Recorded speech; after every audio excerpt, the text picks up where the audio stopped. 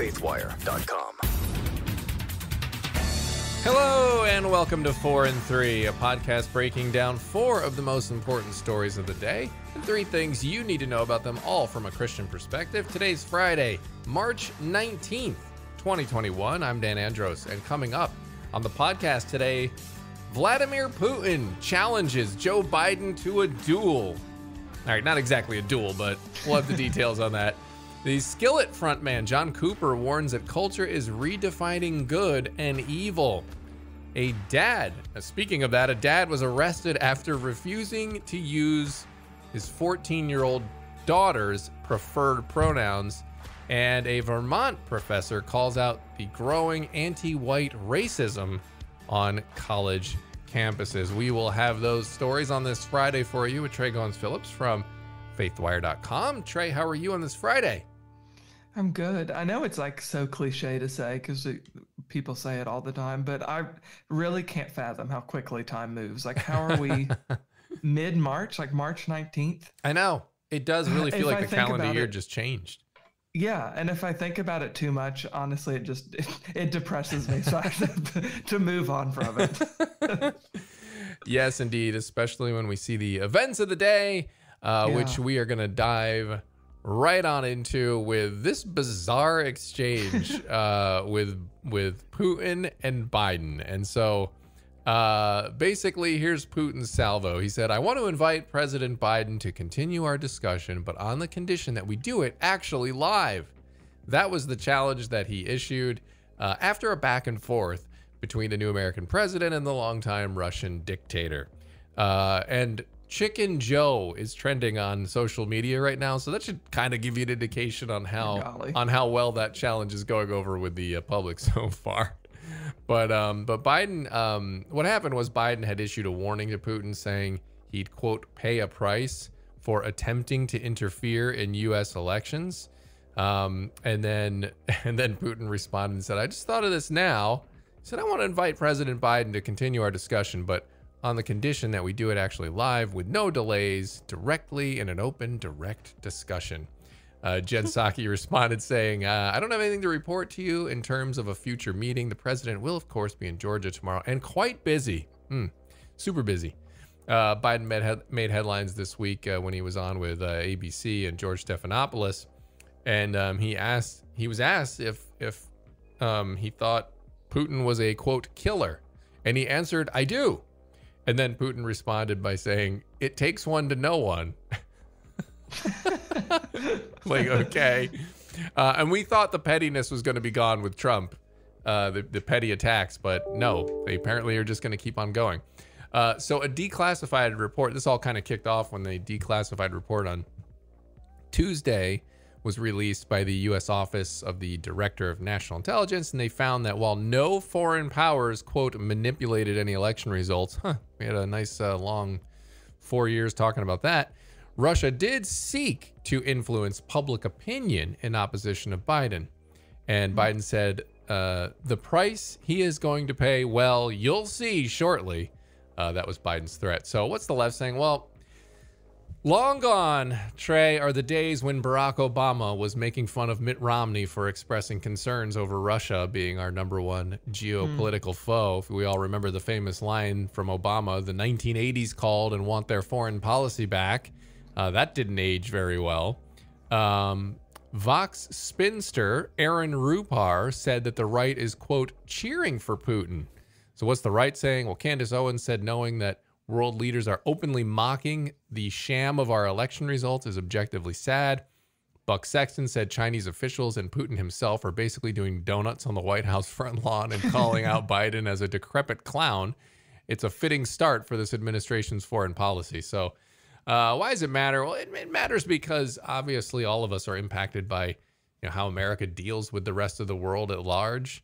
And no president's going to do it perfectly. They're all going to get criticized. But, when sharks smell blood in the water, it's kind of like that. If foreign leaders smell weakness from Biden, they're going to push the boundaries of what they can get away with. We saw this with Syria under Obama when he threatened Assad with a red line and then didn't do anything when he crossed it. So Assad kept oppressing everyone. So there's consequences to this stuff. And That's just one example of it, but it does matter. And, there are legitimate concerns about how Biden is going to deal with these foreign leaders. Yeah, and I think that was a big concern among a lot of people was Biden's potential foreign policy. Yeah. Which, lucky for him, was something that he never actually had to discuss because nobody in the debates and nobody in interviews ever even asked him about it. Convenient.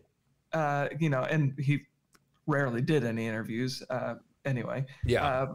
But also, I think this kind of shows that the similarities between Trump and Biden. Everybody was talking about how Trump was so immature and everything was just a food fight.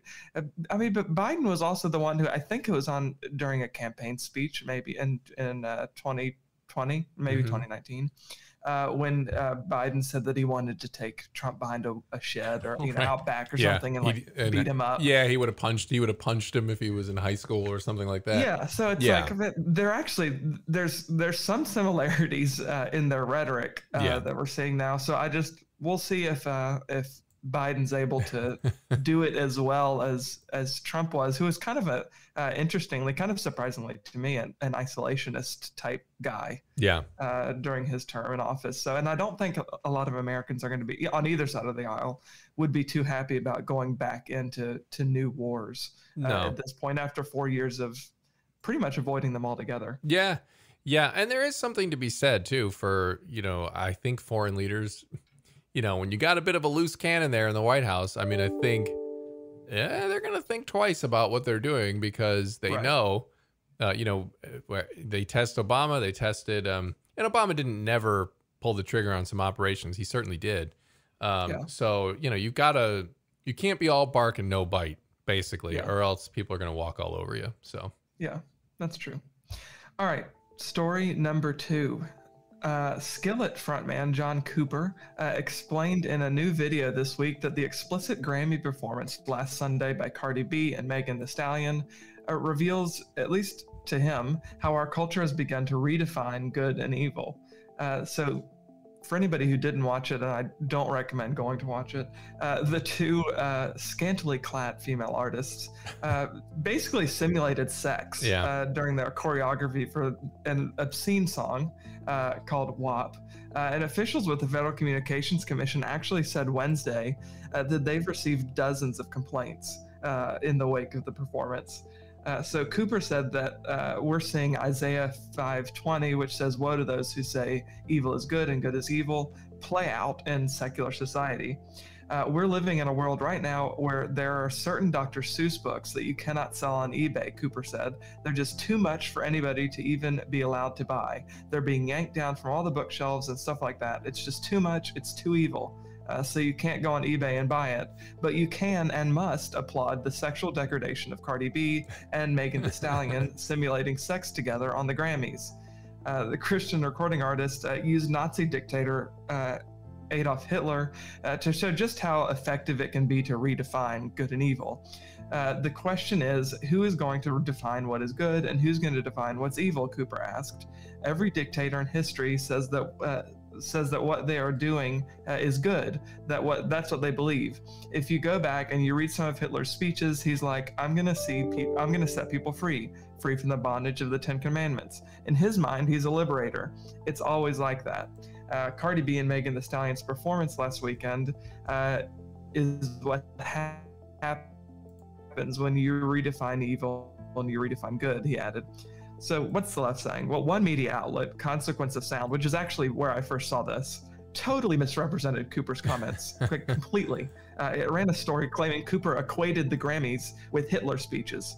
That's not at all what happened. Gosh. He didn't say that at all. He made a point about us redefining evil and good. He used an example of Hitler saying, look, Hitler redefined good and evil. And then he said that we're in a culture that's redefining good and evil. And that's what Cardi B's Grammy performance was. Didn't call the Grammys Hitler speeches. No, not at all. But anyway, that's what some outlets are saying. So what's the right saying? Well, several conservatives have also condemned the really explicit performance. Matt Walsh and Candace Owens, both at the Daily Wire, have spoken out against the objectification and sexualization of women's bodies, particularly in a Me Too era. And in an era right now with the Black Lives Matter movement, when we're supposed to be pursuing justice and equal treatment and equity, they called out that double standard there. So why does it matter? The truth is we are living in a time of cultural relativism. And Cooper's example about Hitler goes back to the fact that Hitler subscribed to the Marxist belief that there's no overarching moral truth, that the rules are determined by whoever's in charge, which was him at the time, and that people needed to be set free from some encroaching overall overarching moral truth, absolute morality. And I'm not at all saying that that's where we are. We're not in Nazi Germany. We're not at that place. But we are embracing a similar cultural worldview, which is that objective truth can't really be known. Instead, we have her truth and his truth or my truth. Truth has just become this subjective thing that we toss around. It's not the facts that matter. It's how they're perceived and by whom. But as Christians, we know there's a fundamental moral truth that's threaded throughout all of our existence. In a sense, that should kind of take the pressure off, I think, because we don't need to fear some sort of evil tyrant coming in and redefining for us what is good and evil. Yeah, but we do have to stand up against this cultural pressure, this increasing cultural pressure we're feeling to give in to these redefined terms. Because if we're not careful, and this is the biggest fear that I have, and one we've talked about, Dan, is that if we're not careful at guarding against this, it's going to creep its way into the church. Yeah, absolutely. And I think we've seen that happening to some extent already. And it's just, people have taken they've taken their thinking caps off. We are now a bunch of emotionally reactive people who just, I read that blog post that from that outlet that you cited there, Trey, and I think in the same sentence, they criticized Cooper's, illogical, position, and then immediately said, and it sure sounds like a lot of censorship there, that he's pro-censorship. He doesn't say anything about censorship in there. I mean, he just makes that up and makes an illogical leap in the same sentence where he criticizes Cooper's, logic. And so people just aren't thinking now. We're just so reactive. Oh my gosh, they said Hitler must be bad, and they don't even think. They don't even think. So we're not a thinking society. We're a mob reactive society.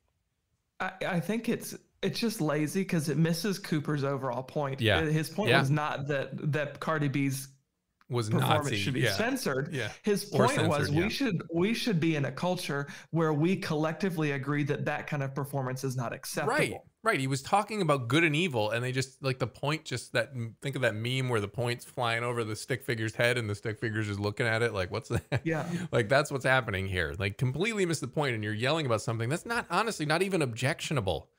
It's just now people see, oh, they said Nazi, compared it to Nazism. Let's cancel them. So, I mean, if that's the society you want to live in, great, but it's not going to be fun. It's not going to be fun for anybody. So, all right. And this next story, man, this is something else right here. So buckle up because the details on this one are quite something. A Canadian man was arrested this week after violating a court order that banned him from speaking publicly about his biological daughter's gender transition. She's 14. There's apparently a court order barring publications from naming this guy. The post-millennial did, so I'm not going to do it because I don't really feel like getting dragged into court in Canada. Not even sure if that's possible, but I'm just not going to risk it. So you can find out. Better safe than sorry. Yeah, better safe than sorry. So, so this father was found in contempt of court and was arrested on Tuesday for calling his daughter, and publicly referring to her with the pronouns she and her. So he opposed his child's undergoing a, quote, gender affirmative medical procedure and has stated his opposition again and again in the hope of saving his child from irreversible harm. Here is what the father said. Here I am sitting there as a parent watching a perfectly healthy child be destroyed. And there's nothing I can do but sit on the sideline and, according to Justice Bowden at the time, cheer it on. I could only affirm or get thrown in jail. Yeah, can only affirm or get thrown in jail. So imagine the despair of that father there. Back in December, he was compelled by the court to collude and assist in the gender transitioning of his 14-year-old daughter, and told not to call her his biological female, he's told not to call her his daughter. Sorry, the pronoun thing gets confusing. In response, he made a challenge engaging his right to freedom of speech. And so there's so many details in this story, and they're all insane. Here are some of the craziest ones. So, but you can read the whole stories on the Post Millennial. And I think we'll have it up on Faithwire maybe later today. But his marriage to the child's mother had broken up. So there was some trauma in the family. And he said that in middle school, grades 5 and 6, his daughter was getting into trouble and hanging out with boys. So they arranged for her to see the school counselor. And then by 7th grade, he noticed she cut off her long hair and started wearing a toupee. He said that she developed intense crushes on 2 male teachers and even made a suicide attempt.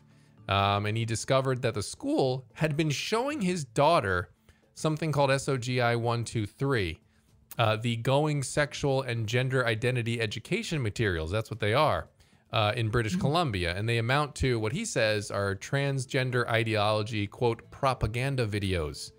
And so by the 7th grade yearbook, the child was referred to in the yearbook by a different name.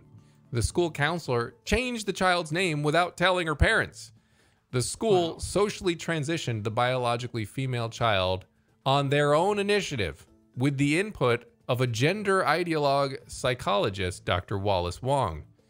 They have a gender identity activist lawyer named Barbara Finley who represented the child in court, and the court decided that the child's best interest lay in destroying her long-term health and making her body appear more like that of a male. So just unbelievably tragic for this father and this child who's only 14 years old, and these quote unquote adults leading her in this direction. So what's the left saying? Well, there's all kinds of debate raging in the comments section under there and in different publications. One psychologist responded to Jordan Peterson, who I'll get his comment in a second, but this guy responded and said, Dr. John Grohl, and he said, it's disturbing that the psychologists like Jordan Peterson are apparently defending, quote, the emotional abuse of one's child. So he called it emotional abuse to stop her from transitioning. Jordan Peterson, on the other hand, said, this could never happen, said those who called my stance against Bill C-16 alarmist. That's a Canadian bill with the transgender rights. He said, I read the law and said that it was, to the contrary, inevitable. And here we are. So why does it matter? Well, this issue clearly matters because children's lives are at stake. I mean, lives are being ruined.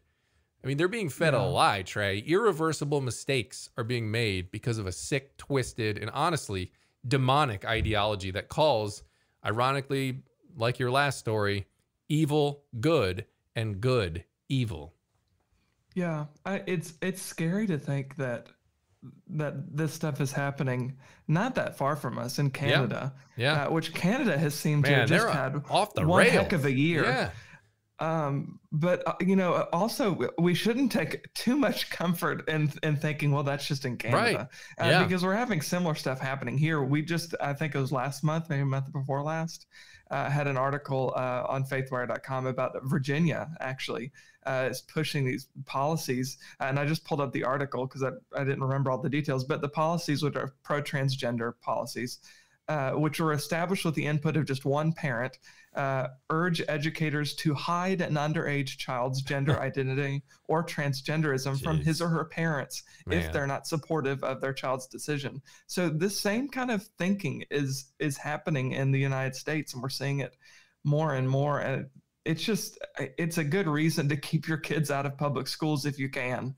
You know, if that's an option for you, or to just, if it's not an option, then be in the PTA, be really involved, and like day in and day out, know what your kid is consuming and being exposed to. Yeah. And even if you're not, you know, if you can't do that, I mean, just talk to your kids every day, because go over their material. You can't just go on with the blinders on and just wake up 2 years later and go, oh goodness, the school's transitioning my kid. What happened? Like you got to get involved. So and you're right. It's Canada, but man, we're not far behind. So these things, it's worth showing because it's not us right now, but we're not far. I mean, that's the direction we're going. You see culture agreeing with so many of those principles, so it's plausible we could be on the same track. Yeah, absolutely. So I feel like this episode we're keeping in theme with the good, evil, good thing here.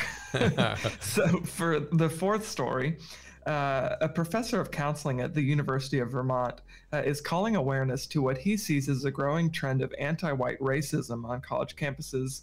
And now students are, of course, not a shocker, demanding his resignation. So Dr. Aaron Kinsvader, I'm not certain how to pronounce his last name, but that's what I'm going with. He posted a video to YouTube on March 8th. In the nearly 10-minute long speech, the educator said he was first told about whiteness by a faculty colleague who he said offered to help him with it like it was some kind of disease. The process, the professor said, was dehumanizing. He went on to say he never expected CRT, critical race theory, to endure and grow like it has because it's so obviously discriminatory. So whiteness falls under the umbrella in the derogatory meaning of the word of critical social justice, the professor said, and whiteness, the thinking that informs it, is so crude and so lacking in infalsifiability, and it speaks so eloquently to our tribal impulses that the same logic that informs what's currently being called whiteness right now can easily find its way to desperate persons who need a group to hate and who will adopt the suppositions that form whiteness toward their own end. So basically, he warned that ideologies like CRT will eventually find their way to hate groups, to be used against people of all ethnicities in violent ways. Kinsvader said that the University of Vermont is pushing to embrace more critical race theory, philosophy, and Ibram Kendi's definitions of the words racist and anti-racist. And Kendi is kind of like one of the biggest promoters of CRT right now. Yes. So if this policy is passed, and speaking up against what many would consider to be anti-racist teaching, but is one that makes a causal connection between people of a particular race and vaguely defines societal ills, he said, I would be considered, in a way that is consistent with program policy, a racist. He went on to say, do you see how clever this ideology is at protecting itself? It makes it impossible to dissent from, on pain of being labeled a racist, and on pain of being ostracized.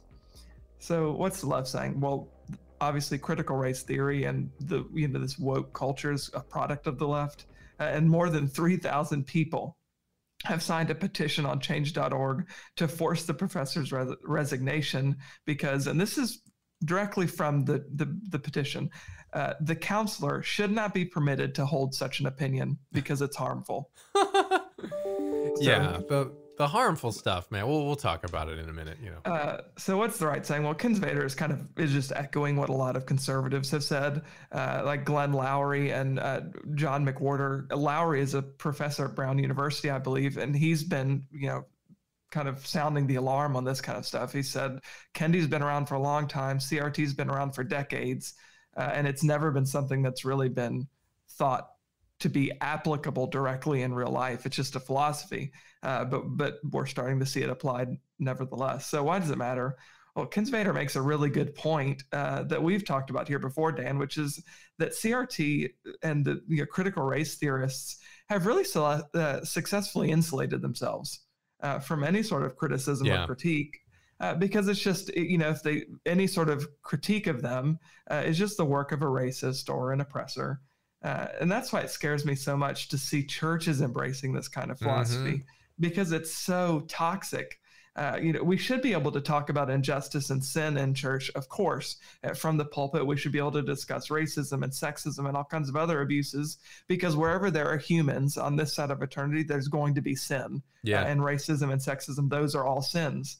But we can talk about those from scripture. We can use the gospel to weed that out. We shouldn't have to turn to a fundamentally racist toolbox like critical race theory to figure out how to deal with it, because CRT at its core is antithetical to the gospel, because it makes people it defines them solely by the color of their skin. It makes that their deepest and greatest value, which is so antithetical to scripture. And you talk about like how do we get closer as a people, and how do we unify better? And this just doesn't seem like the way to do it at all. Yeah. It just seems like it's fundamentally going to take us in the opposite direction, because even these so-called tough conversations and the honest conversations, you know, I think there was that one series with doing the work, but it was like tough conversations with a black man or something like that. And all that stuff is them, a CRT proponent,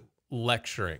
That's not a conversation. That is a you know, a beat down, basically, is all it is. Right. It's just take your beating, do your work. You guys are bad. Here's why. Own up to it. Like that doesn't seem productive to anyone. And honestly, it's anti-intellectual to have that kind of vicious loop you talked about there, where you can't criticize it or else that's also racist. Like, that's a very convenient out there, and makes them impervious to any criticism. You criticize it, you must be a racist who doesn't want to do the work. It should be a red flag that they don't want a discussion. And maybe if we have a discussion, we'd find some flaws here, because it's just not even allowed. You have to sit and listen, and you go do the work because you're the problem. Let me educate you. It's not healthy at all, and not going to take us to a good place. Yeah, and I mean, I know that if somebody is dealing anecdotally with some instance of racism or sexism or whatever, scripture, like, I'm not going to be able to pull a Bible verse that's going to heal them. Right. The principles of scripture. Right. We need to check the philosophies we're using against the principles of scripture, and if they're not compatible, then it's a bad idea. Right. Exactly. All right. God bless. Have a great weekend. We will see you guys back here on Monday. Take care.